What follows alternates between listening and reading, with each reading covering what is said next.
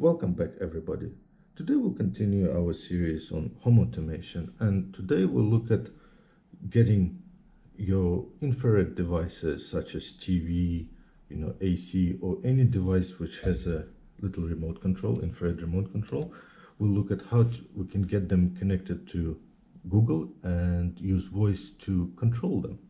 So for this test, what I have here is I have a candle, so it's a infrared candle, and we can turn it on and off with the remote. I have a SwitchBot hub here. That's a hub which converts basically the Wi-Fi signal into infrared signal, and I have a Google Mini right here. So to start with, you need to get the SwitchBot connected to Google. So to do that, you simply go into GoogleHome app, add a new device, select the SwitchBot, enter your login name, password, and it will sync the device to your GoogleHome app. Once that is done, you'll be able to use voice to control any device connected to the SwitchBot. So how do we actually get the SwitchBot to learn the remote? And this is the interesting part. So what we'll do is we'll go into our SwitchBot app, we'll go into Hub, right? And we'll go Add Appliance. So here you can see there's quite a lot of appliances you can add, from air conditioning, TV, slides, DVDs, fans, projectors, etc. And it has a lot of predefined stuff. So if what you're adding is something in the list, it should automatically pick it up and mirror the remote.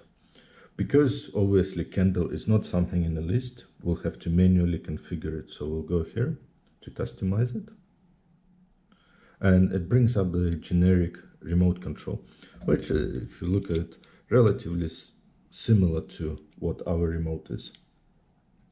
So for this test, we'll just use on-off buttons. We won't do all the buttons, but the same principle applies to everything. So let's start by configuring the on button. So we'll click on here, and it comes up with a start menu. So you click start. You can see the hub flashed green. So now we press on the remote, and hub flashes green one more time, and the menu comes up basically saying that it's been paired and we can test it. So I know it's been paired, so I'll just click save, test, and then save. Now we'll do the same for off button. So we'll click on off, and we'll go start. It flashes green, then we take the remote, we push off, and it flashes green again, basically saying that it's should have flown, right? Okay, so it said timeout, so let's try again. So we'll click off, start, then we'll push the off button, it goes green, and now it's safe. So we'll go test, save. So now as you can see, the both button on and off went blue, so it's basically saying it's configured, and we can test it by clicking on, test, and you can see the light went on and off, test, and the candle went off, right? So we'll click OK. We'll give the device a name. We'll call it candle. Okay, so it's updating it. So as you can see now, it's in a device here, right? So the next step is we need to get it into our Google Home app, and as we all know, it's relatively simple. We go into Google Home. You can use Google Mini, or you can just use this one. You can click this one and say sync devices, and now Google will sync all the devices for UWeLink Smart Home, SwitchBot Smart Home, and Smart Life. Okay, so it's done, and we should see candle in our device list. So we'll go to candle here. We'll add it to a room. So we'll put it into the living room. So it's added, and if we go into living room, we can see candle here. And now we should be able to use voice.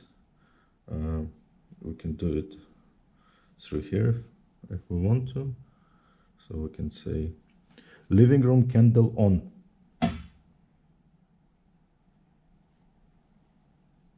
Okay, turning on the candle. And the candle went on.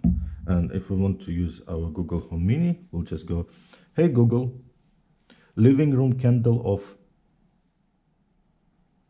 Okay, turning the candle off. Thank you. I aim to please. Okay, and that's it.